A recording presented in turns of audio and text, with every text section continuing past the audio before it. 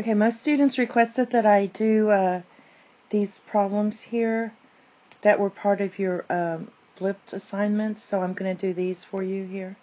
12 through 18, I think you can figure out 10. Okay, the first one is they just want you to multiply, and what they're asking you to do is multiply by the conjugate. So when we multiply, we're going to multiply across, and we get sine of 1 minus cosine over 1 plus cosine times 1 minus cosine. Now what we're going to deal with is the denominator, which is 1 minus cosine squared. And I'm going to just copy him. Now my first reaction is to go ahead and distribute this, but I learned my lesson and I don't want to do that yet because I know this equals sine squared. So I'm just going to copy this again. Sine times 1 minus cosine equals sine squared. Now, what I can do is I can cancel this out. That leaves me one sine here. So my answer is 1 minus cosine over sine. And this is what I talked about in class when you did your problems. Sometimes they're going to ask you to show that this equals this. And you can notice that there's a flip-flop thing. The sine is in the denominator now. The 1 plus cosine's in the numerator, and this changed to opposite sign. If it's positive, it's going to turn to a negative. And so if they ask you to do this from here to here, what you're going to do is multiply by the conjugate. Spelled conjugate. Okay. This one is just to put over a common denominator. So we've run into those already. So we're going to do the common denominator.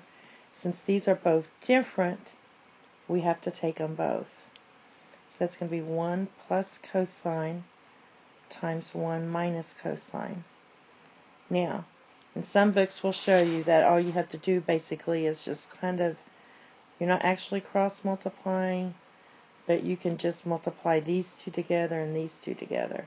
That's not going to work always, but it does work with the identities. So the way I say it is, what times your old denominator here gives you the new denominator, or what is missing, and what's missing is this one. So you take this one times 1, or you can just cross multiply. So that's 1 minus cosine plus, if you cross here, you get 1 plus cosine. And what happens here is the 1's cancel. So you have 2 cosines on top. So that's just going to be 2 cosines. Actually, what happens here, the 1's cancel, and so does the cosines. Let's see, the 1's don't cancel. So we get 2. So let me do this again. Sorry about that. So we have 1 minus cosine and 1 plus cosine. So the cosines cancel and you get 2 over 1 minus cosine squared. Now they just asked you to, rewrite over a common denominator, and that's what we did. If you wanted to, you could write it as 2 over sine squared, or whatever you're trying to do when you establish your identity. They might want you to leave it this way, or they might want you to write it this way. Okay, 16. This has the form of a plus b times a plus b, or this is a plus b squared, which equals a squared plus 2ab plus b squared. So my a is tan. There it is. So I have tan squared plus 2 tan, because b is 1. So it's just 1 times tan plus 1 minus secant squared all over tan.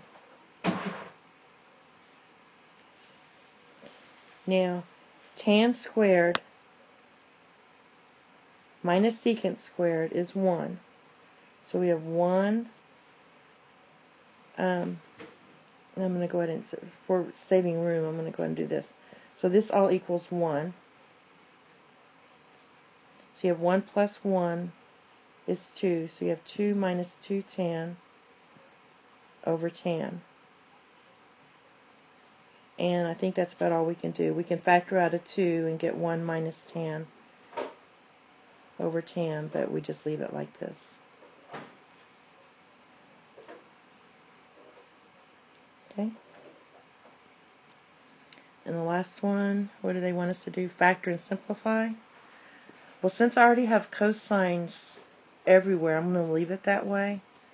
And I'm going to notice that this follows the form of a squared minus b squared. And we know that is a minus b times a plus b. So that's going to be cosine minus 1 times cosine plus 1. Now the denominator, I'm going to just use greatest common factor or highest common factor. In IB, they tend to use the highest common factor terminology.